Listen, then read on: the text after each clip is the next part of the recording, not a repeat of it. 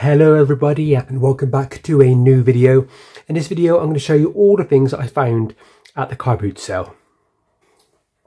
Now first things up, car boot sale was quite quiet today. Last time we went there was loads of sellers, but I would say it was about half full this time. But still bargains to be found. You watched last time, I think I found a vintage Dalek comic book and actually loads of Dalek actual remote control robot ones from the classic series and modern series. I've done quite well with when it comes to Doctor Who. But anyway, the first store I went to, there was this lady who was selling these packets of Match Attack stickers and Premier League stickers and cards. Where do I get it all in on screen? There you go. Yes, these multi-packs are like £4.50, £5, £5 I think.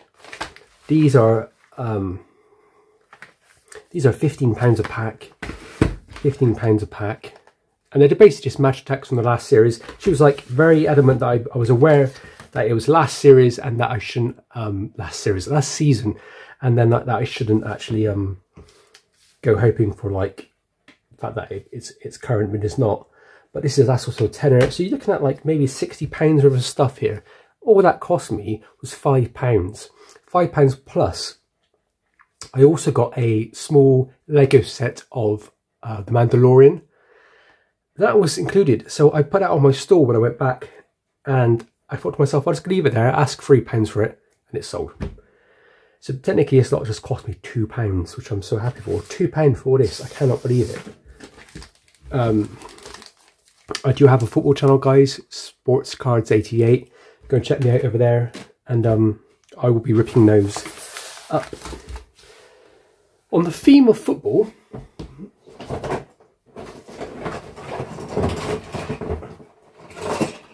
my next actual lot, it really surprised me actually. I saw these. Now, guys, if you remember, this is Fun Facts. These came out in the 90s, and they are kind of like for kids. They're like journals, so you get things about school timetables, your diary, but you can also add like little packets of things into these fun facts is what you're interested in. So if you're interested in, say, science, you can add science. If you like history, you can add history. If you like just like stickers, you can add a sticker one. And these are really popular. This is not the most common one. The famous one is really popular, is in demand. It goes about £25 to £30. There's also a Spy Facts, which I loved as a kid. I had that. I didn't realise they actually did these as well. Euro 2000 and Manchester United fan file. Official fun facts of the Euros, which is really cool. It tells you about the players, and you can actually write in all the details of how the results went. So it shows you all the stars. There's Palamodini. It's really cool actually. Costa, Vigo. I mean, it's just. I wonder if I can cut them out and send them to be graded. And here's the Man United one, which is really cool. They're a bit dusty, but still very, very cool. They were 50p for all three. Couldn't believe it. Could not believe it. I think I can probably. I might try and see if I can trade them, sell them. Some people, I think you can get about £12, £15 each for them. I might do them as a job lot and get rid of them, but they're quite cool. Very, very cool. And then as I was walking around, I found a stall selling, and this rarely happens to me. There's young kiddies, and they're really funny actually. They were trying to upsell all their games and stuff, and they're good young lads. And I usually, when it comes to young people, when you walking around stalls, I can tell that, and this is maybe me stereotyping a bit, but they were speaking in a different language. I thought maybe it might be Eastern European, and the kids were young, probably under 12, I would say. But when I was speaking to them, they spoke perfect English. But what I usually do is, guys, when it comes to people, is because you're running around car boot sale trying to guess what to buy from people, who will have the best stuff. Generally speaking, people that have maybe been in the country for the last 20 years don't tend to have the vintage stuff that I want. Usually it's house clearance people and sometimes little old ladies with a box of Transformers under their terrible store full of pots and pans and stuff. That's usually when I do well. But these kids were like, had such cool toys. And I started digging through and I saw this chap. Now I think the gun is actually from Transformers, and the figure itself is dated 1989 Hasbro. So that made me think that's probably a G.I. Joe. It doesn't look too amazing. Maybe it's like one that comes with a vehicle or something. And so I thought I'd put a little bundle together. I found another one. He's marked made in Hong Kong, sorry, made in China, sorry. He's not marked Hasbro, but he does have a H1 on him. So I thought maybe he is also a G.I. Joe. And then I saw this cool Transformer of, is it Megatron? He looks like he has his weapon, and I presume that's his proper weapon because that's a weird pink thing. I don't know much about Transformers. It's obviously not original one, but he just looks cool. It's based on, to me it feels like it's based on the actual cartoon series. And I found this weapon as well, so this little blaster thing. If anybody knows what these blasters are from, I'm pretty sure they're Transformers. That bundle there was £1. So far guys, I spent pretty much £2, £3.50. I wandered around to another store and I found this. I usually pick them up, guys, because I love them so much. If you like Wally, it's really cool. I'll try to see if I can get him to work, but he kind of his legs pop out, his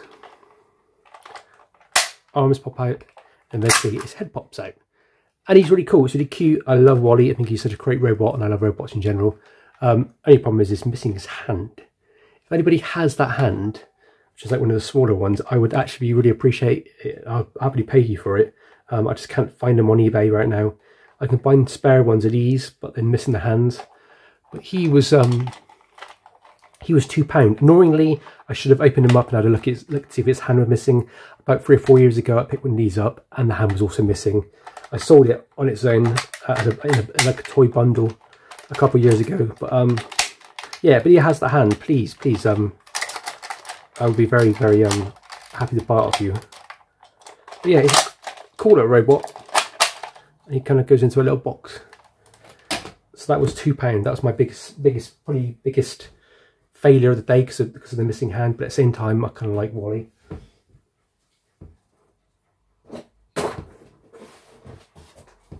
I got a bit desperate, walked around a bit. The Carboot Sale was one of those Carboot Sales where it was quite warm today, so people were didn't feel like they were staying long. Bars were just walking around, finding some things and going. And it felt like a lot of people didn't bring stuff out to the Carboot Sale today. Most stores had like 20 items on it.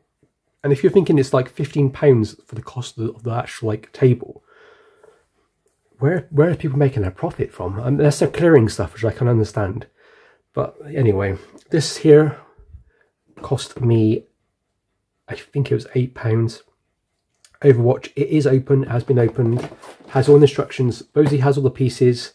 I generally don't like to believe that when people say this, but the guy felt like real because he had it all opened up and he was showing people how it's all complete. But yeah, £8. When it comes to Lego, guys, my rule of thumb is if it's a series like Overwatch, where they're probably never ever going to make this again, unless it's like a classic line down 20, 30 years time. They're great things to basically just aim high and wait, because eventually they'll sell out and people will eventually get to the point where they will want them and they'll be gone. Same like Star Wars. Star Wars, for example, if you pick certain Star Wars sets, which they're never going to release again, like Mandalorian sets sort of thing, or Ashoka TV series sets, the chances of them re-releasing them were very slim. So they will always like creep up in price. But this one I'm going to do myself, and then I'm going to list it on eBay, or if anybody wants to do a trade for some vintage toys, I know there's lots of Lego out there, so yeah, message me. It's getting towards the end of the day, guys, and I saw this on the store and I was like, I'm not going to buy it because it's a cool figure, but I can't remember, I don't know how much they will go for. And this is the Black Adam from the actual DC multiverse from the movie. I'm going to just get that in camera, I can, yeah. So, great figure, obviously looks a bit like The Rock himself, with Dwayne Johnson, really good. cool artwork on the back. Now these usually I think are around about £16 in B&M and stuff. Especially because it's like the main figure from the main film. That's what kind of enticed me a bit. If it was like some random character, I would never would have bought it. But I think they were asking about £5 and I just walked past. I was like, I'm not buying it for £5. I'm just going to ignore it. I see a lot of people in Carboot Sales pick up, you know, Carboot Sale videos in toy groups, pick up box figures, and they're paying, in my opinion, quite a lot of money for them, like £8–9 for them. You can't make much profit on it if that's your thing. I mean, my profit just goes straight back into my collecting. But yeah, it's not much profit in it. But this actually, when I walked back for the last time, I was like, look, just have it for £2. So for £2, I'm not going to say into that. It's a great figure, great looking sculpt. £2. What can you say? Went back to the guys who had these because they had a box full of bits, and I thought, you know what, I'm going to keep looking. Bits are always good. And I paid £1 for all of this. So first off is this weird plane which you actually like connect together like this, and you can like that. I think they're called matchbox connectors or something. Matchbox connectables. I remember having these as a kid. I thought I'd just take it because it's vintage. Then there's some of these mini kind of like transformers. I didn't know much about them, but I thought, you know what, they make a quite nice little bundle. So I throw them in, get them thrown into the deal. And then finally, two more, like, this one is definitely a G.I. Joe. He's missing his crotch, is broken as usual. But he looks not too bad. He's got his thumbs and fingers in place. He's got his little fingers at the back of his head. So that means he's kind of pretty much complete. This one here, I'm not really sure if it is a G.I. Joe or not. It says made in China. Could be a Lance Court one. Oh no, it says Hasbro. I was right. Thank God for that. But yeah. And then finally this weird looking little weapon. If anyone knows what that is, please tell me. So I paid £2 for that lot of action figures and big pieces. I'm really happy with that because what I'm currently doing, guys, is I found out when I was during like lockdown, I just buying up loads and loads of Action Force figures randomly. I kind of walked into a shop once and the guy had a bag of like 5 figures. And then I walked into a charity shop and I went to a car boot sale and picked up a load of like 4 or 5 figures. And then I went to a flea market and there was bags and bags of them. I must have picked up 7 or 8 bags and they were like £4 a bag and there was maybe 8 or 9 figures in them. I had loads.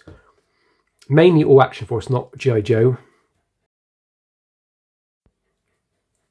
I then basically just bundled them up and sold them very quickly within the space of like 20 minutes on Facebook group as a job lot. And it must have been 60 figures altogether. It was just ridiculous. And I sold them for like £250 or something, which was amazing. It paid for my some Action Man stuff I purchased. And I just couldn't believe it. I couldn't believe that actually these figures sold for quite a lot as a bundle. I find them, like I said, at car boot sales all the time. So I'm slowly building up a collection and then just going to probably just job lot them off in one go and just do a massive sale. That's the plan with that. Yeah, I got like a box basically to put them in. It's actually the tape box, the Action Force tape box is what I use. And then guys, finally, I walked around the last time. My legs were aching now. I've been selling at the toy show. We did okay, not majorly amazing, but we did enough to make our store back and make a bit of profit for ourselves.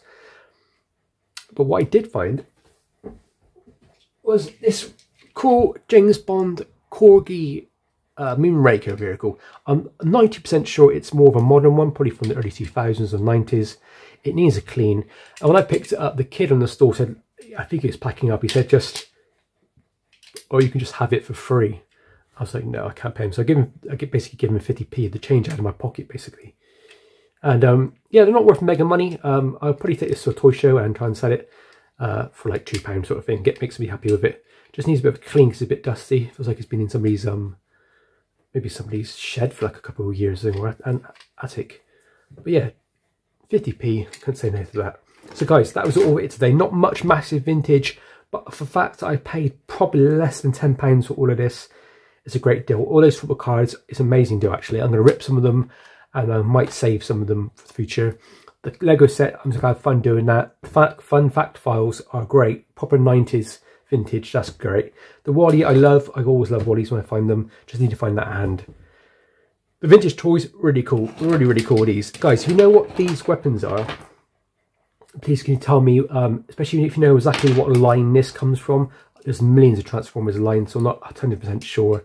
Not even 100% sure he actually transforms, but yeah, pretty cool. There's a little Bumblebee as well. And if anybody knows what that's from, I would appreciate it if you can get the camera to focus on it.